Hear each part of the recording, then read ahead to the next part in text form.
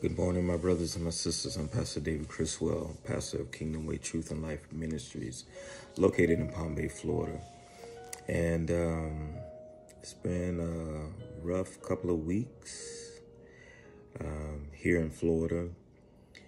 As many know, we had Hurricane Ian come through. And during the storm, it kind of threw some things a little out of sorts. But my prayer is definitely for all of those people on the southwestern side of Florida, the Gulf side, who really sustained the full impact of the storm in the Fort Myers area. And the storm really devastated a lot of things, and many of us in the Central Florida area have sustained damages and are dealing with flooding and flooding waters. A lot of people are displaced at this particular time, going through different situations of how they're going to rebuild after losing everything. For me, one thing is constant through the storm, and that is my faith in God. You got to have faith through the storm. Storms will come in our lives. You may have faced one storm before, made it through, or the storm just blew over, or you may have had a direct impact. That might not be the only storm that you face in life. In life, we may face many different forms of storms, but we will face difficulties in our lives. How do we deal with storms? How do we prepare ourselves for when the storm is approaching? How do we go through the storm while we're in the midst of the storm? And how do we regroup after the storm? I just want to share with you how I deal with the storm. I deal with storms in my life, difficult times in my life, difficult situations in my life with faith. Faith in God. I want to share with you a scripture that helps me all the time. And it is for many of us growing up in Sunday school, we were introduced to this particular scripture because many of us had to memorize it and recite it. And it's the 23rd Psalms. The Lord is my shepherd, I shall not want. He maketh me lie down in green pastures. He leadeth me beside the still waters. He restores my soul. He leadeth me in the path of righteousness for his name's sake. The psalmist says, yea, though I walk through the valley of the shadow of death, I will fear no evil. For thou art with me, thy rod and thy staff shall comfort me. Thou preparest the table before me in the presence of mine enemy.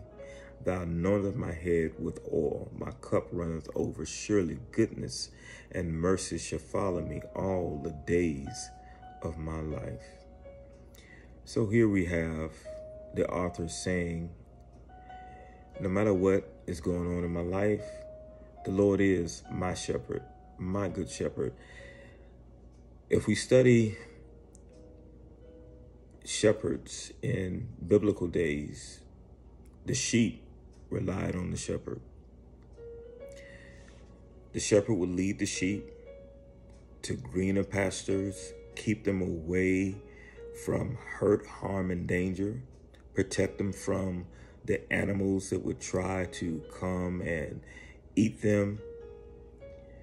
And so our Heavenly Father is our good shepherd, that if we depend on him, we don't fear for anything. We don't want for anything. He will make sure that we have everything we need. He will sustain us.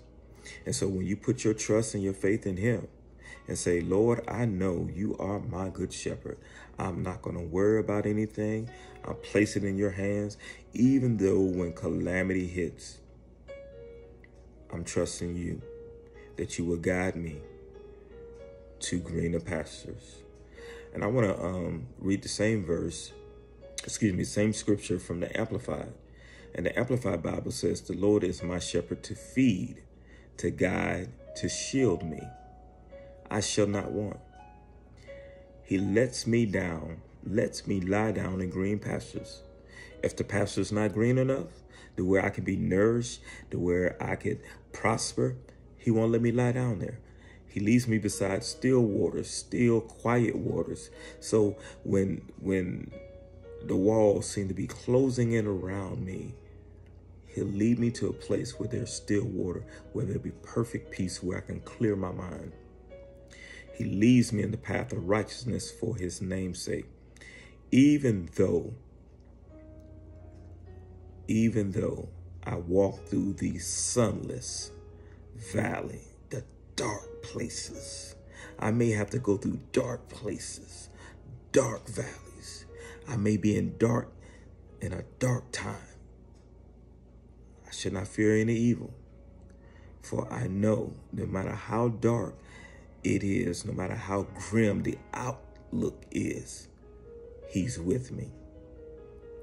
I will fear no evil, for you are with me. Your rod and your staff protect me. To guide me, they comfort, they console me. You prepare a table before me in the presence of my enemy. You have anointed and refreshed my head with oil. My cup overflows.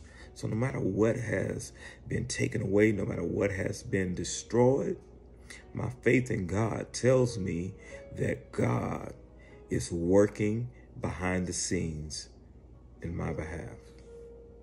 Surely goodness and mercy and unfailing love, his unfailing love, shall follow me all the days of my life, and I will dwell throughout all my days in the house and in the presence of the Lord.